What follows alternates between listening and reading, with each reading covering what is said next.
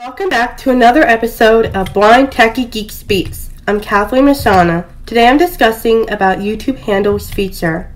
While you can give your YouTube channel any name you choose, the names do not have to be unique. Anyone can have the same channel name.